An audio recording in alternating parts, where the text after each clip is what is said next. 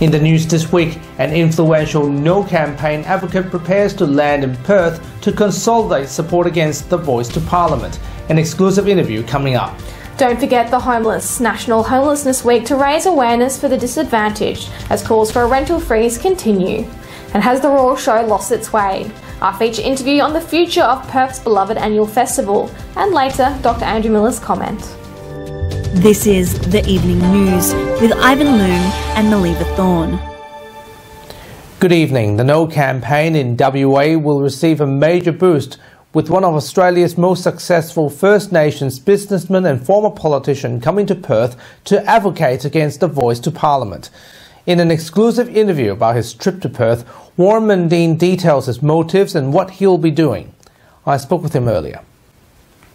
Warren Mundine, thank you for joining me. I understand you're coming to Perth. What will you be doing and what are your plans? Well, I'll be doing a couple of things. One is I'll be having some meetings with West Australians in regard to the Voice and why it is the worst thing that we could ever do to this country. And the other one, of course, is fundraising for the campaign and that as well. Is the No campaign financially better off than the Yes campaign, or does it really matter? It does matter in certain places, but it's about 10 to 1 in regard to the funding for the Yes campaign, because they've got all the big corporates, they've got all these charities, they've got the sporting bodies, they've got everyone on board, and they're donating lots of money to the campaign. From our side, we've got ordinary Australians who are donating to our campaign. They just click in and toss their couple of dollars in or whatever they need to do.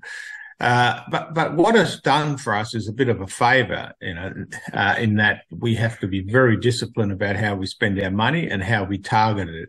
And so far, it's doing us really well. In the Sydney Daily Telegraph this morning, the polling is just, according to their polling, we have all the states and we have the national figures as well, and it looks really well for us. But we can't be complacent.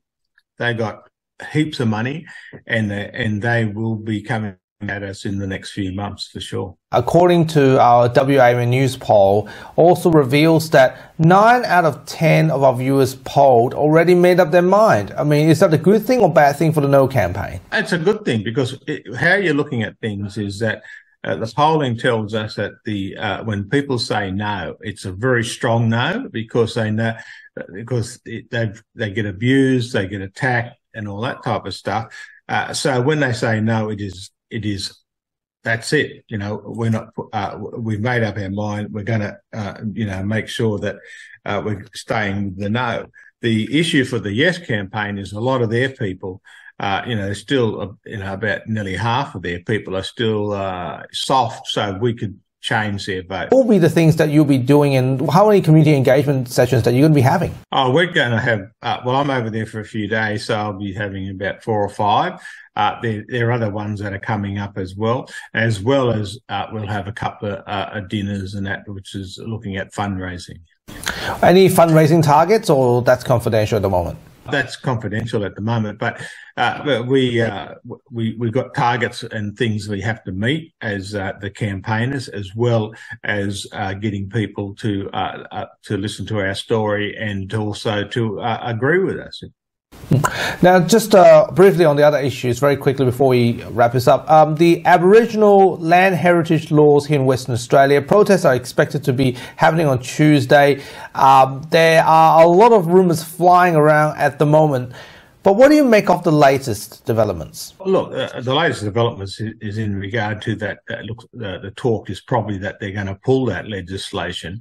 To me, look, just to make sure that everyone understands, this is not a bunch that are complaining or anything like that. These are people who, like all Australians, we like to protect our cultural heritage, whether it's Aboriginal or colonial or whatever, but it has to be reasonable. The Voice debate and the land heritage laws should be separate debates. They are separate things, they're different things. But then there's a bit of a correlation between the both now. Is it unfortunate? What it is, it gets down to trust. and this is what the referendum is, and this is how the referendum gets caught up in this process. From day one, the federal government has been saying, trust us. This is going to be the panacea, the magic wand that's going to fix everything. But we won't tell you what the details are until after that. And people have been saying, well, come on, we need to have those details. And so it was like a perfect storm. Then the heritage legislation in Western Australia and another number of other states got caught up in that whole process, because then people said, well, is this some of the things that are going to happen after the referendum? And then you look at the Uluru Statement from the Heart, and it says yes, and it talks about treaties, and it talks about a whole wide range of things. So it's been an own goal by the government, both the Western Australian government and the federal Australian government, in that by talking about trust, but then not taking people in with that trust about moving forward. Warren Mundine, thank you for joining me, and I look forward to speak to you again when you come to Perth in a few weeks' time. Okay, thank you very much. As Australia's housing shortage continues to fuel the rental, homelessness and cost of living crisis, ironically, the National Homelessness Week event begins tomorrow. During the next 7 days, communities and non-for-profit service providers will amplify their advocacy with the theme, It's Time to End Homelessness. Grace Harrington reports. The theme for Homelessness Week this year is It's Time to End Homelessness. Beginning on Monday the 7th of August and running through to Sunday the 13th, Homelessness Week aims at raising awareness of the impact of homelessness and the solutions required to end it. Earlier this year, a report was made following an inquiry into homelessness within Western Australian communities. The report included over 300 pages with 29 findings and 57 recommendations, making it one of the biggest reports the WA Parliament has seen. Its findings will be debated in the Upper House next week. Greens MLC Brad Petite has been a great advocate for combating homelessness within the community. He believes the question that must be asked is whether the government is serious about ending homelessness rather than simply managing it.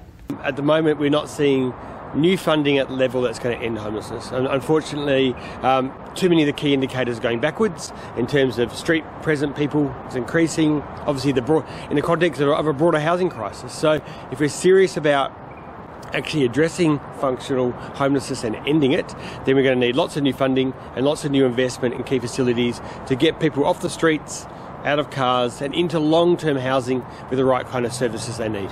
Despite the rising cost of living, ending homelessness is not an unachievable goal. You need to remind people that there actually is enough houses for people. They're just not properly distributed so they can be people's homes. Also take the Airbnbs and short-term accommodation as an example. We've got over 20,000 of those in Western Australia. Just in the Perth metro area, 5,000 alone. We need the right incentives for those people who are making really good money out of Airbnb to put them back in the long-term market, because we are in a housing crisis. There are many potential solutions that may contribute to putting an end to homelessness, and Homelessness Week will help to shine a light on this growing problem. Sheltered WA is hosting Homelessness Week this year, and the organisation has secured $60,000 worth of funding for local communities to showcase the issues and solutions within their area. Grace Harrington, WAMN News. Hi there. Are you looking for a new home or want to refinance your car mortgage to get a better rate? At AA Finance Solutions, we have the expertise and knowledge to help you to find the right loan for your needs and budgets. Contact us today. Let us help you to make your home ownership dream a reality. AA Finance Solutions, your local mortgage broker. The Pastoralists and Graziers Association WA will hold a protest this coming Tuesday to demonstrate against the First Nations land heritage laws. PGA WA President Tony Seabrook says the reality has sunk in for the Labor state government as farmers expressed deep anger over the laws. The government says they will review the legislation after consulting and listening to the community. I mean, the divisiveness that this Act is inflicting upon our community is deadly dangerous. And I don't think that the government thought it through for 1 second, because the sorts of things that are starting to happen out there are not going to pull us together, they're going to divide us. Meanwhile, WAMN News will be live streaming the protest from 12 p.m. on Tuesday. The WA state government have announced that women suffering from urinary tract infections, commonly called UTIs, can receive a diagnosis as well as treatment from pharmacists. While treatment potentially may be antibiotics, if the infection is very bad, the pharmacist may send the patient to a doctor to receive more testing and examination. The government says the benefit of this decision is that it provides women with a means to receive care for UTIs that is quick, effective and easy to get. The pharmacists who have this education have permission to give females who are between 18 and 65 years of age a confidential consultation as well as a one-off course of antibiotics if needed. There's lots of opportunity where pharmacists can definitely play a role in women's health. And with being able to walk into a pharmacy and easily ask a question without having to wait a long time to get an appointment, I think it's always remembering that we're here and that can be utilised for lots of different health conditions. The Australian Nursing Federation WA has praised what they call a 12% rise in pay to youth custodial officers working in state juvenile detention centres. The Union Secretary Janet Ray believes that the new state government were distinguishing themselves from the hardline McGowan government wage stance. Ms Ray still called the incorporation of various different public sector jobs in wage policies to be eliminated. There's 20,000 public sector nurses and midwives and there's not 20,000 youth custodial officers, and we're not expecting a 12% pay raise. We believe that it's only another 2% now. So we've had the 3% administrative payment. We just need the government to go that little step further. This is the only thing that is stopping this agreement being hammered out and finished and finalised, is this last 2%. Popular Perth residents Pamai and Putra will be moving to their forever home in South Australia in late 2024. The two Asian elephants will be leaving Perth Zoo to become the founding members of a new open range herd in the new elephant habitat at Manato Safari Park in South Australia.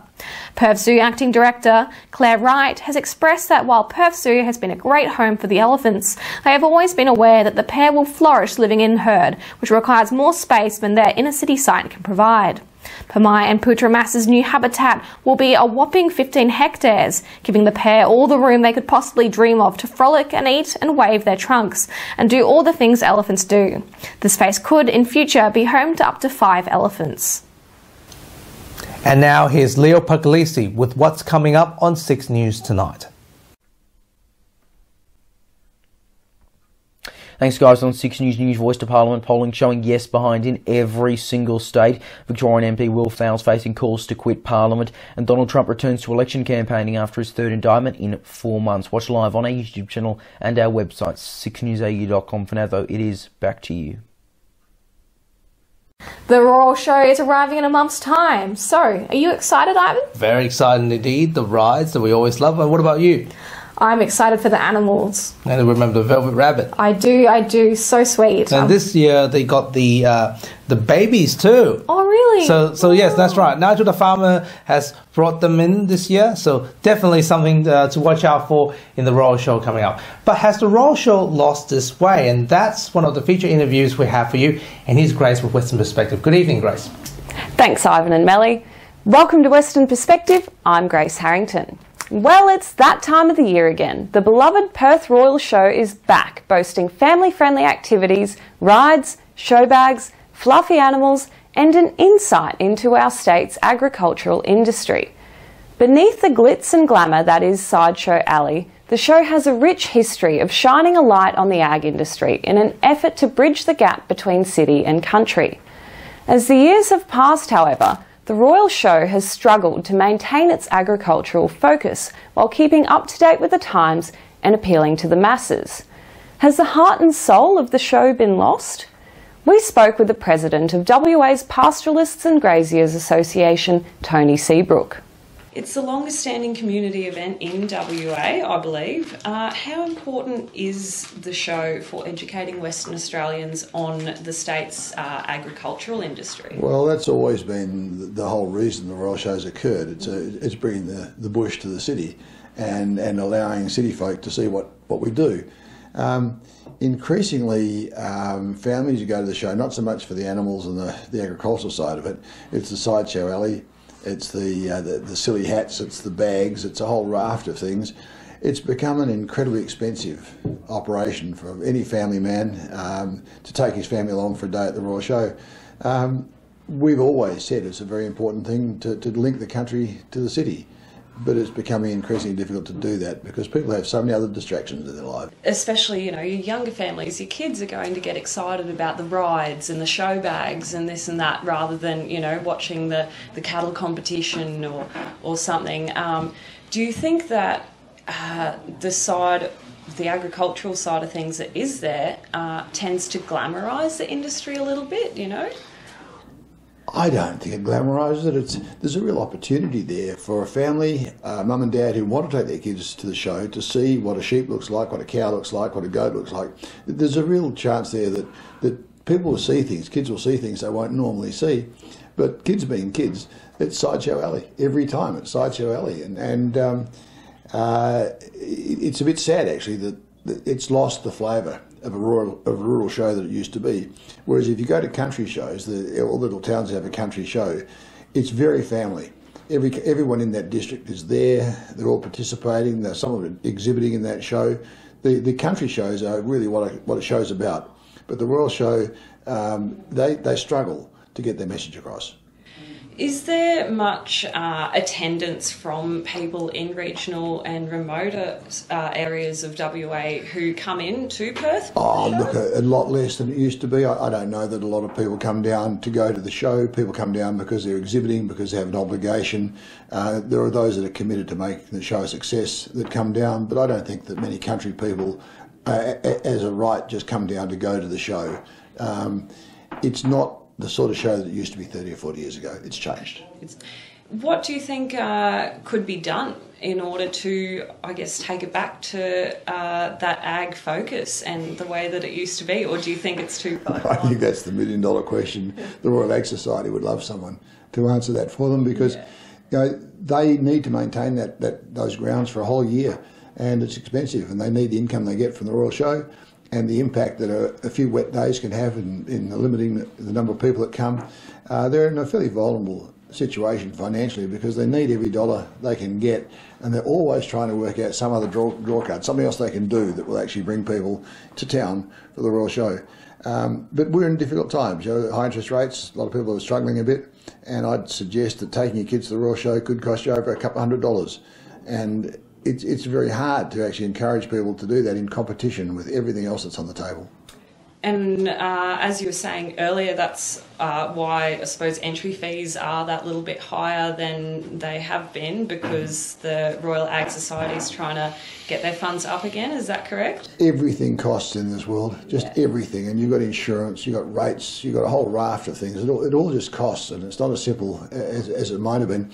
The country shows are mostly volunteers. Everybody at the country show, the gatekeepers, everyone there is volunteering. And okay, the side shows arrive and with all the clutter and glitter that they bring.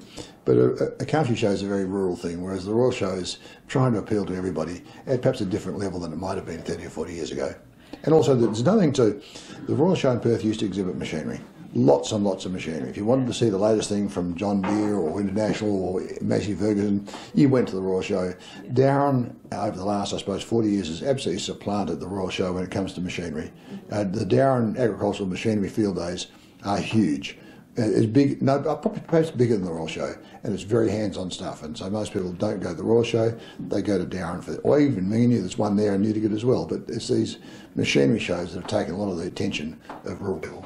And that's, I guess, exactly like you said, where your producers and your growers are going to be going so that they can attend field days that are actually going to allow them to see what's happening within the industry, whereas the Perth show... If you want to buy a tractor, if you want to buy a harvester, go to Darren. You can walk from the green to the yellow to the red to, whatever you like. You can never have too many tractors at the end of the day. There's a fair bit of that, so, yeah. Hopefully the Perth show is a place we can all go to come together. And look, on a bright sunny day with everything happening there, the Royal Show is a great place to go.